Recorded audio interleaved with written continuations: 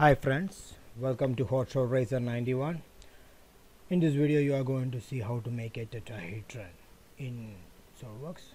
For that I am selecting the top plane, go to the sketch command manager and select the polygon.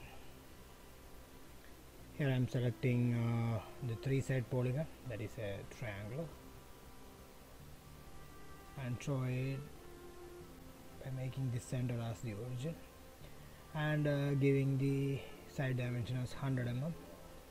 Okay, you can also check the other sides if the dimensions are same, because the tetrahedron, how all faces are same, all edges are same. Then exit sketch,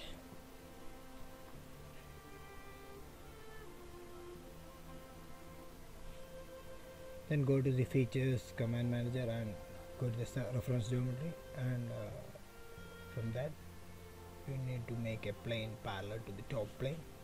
For that be selecting the top plane as the first reference, and we are given the dimension as 81.23 as the dimension of the tetrahedron height. Okay, once you enter the set the distance plane, you have to again go to the reference geometry and select the point option and point on the origin, make point on the origin of that polygon. Okay, select OK and make it as isometric view. Then go to the features command manager, select the lofted base boso base feature, and the profile section you have to select the sketch as the first profile and the point as the second profile. Okay, here you can see the guidelines from the triangular section to the point. I click OK to make as it. So this is how we are making a tetrahedron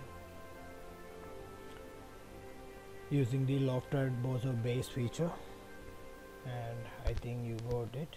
And if you have any doubts in the dimension of the tetrahedron, you can ask through the comments and we will explain it in the comment box. Okay, and here I am going to change the color of the tetrahedron by applying the appearance. And thank you friends, bye bye.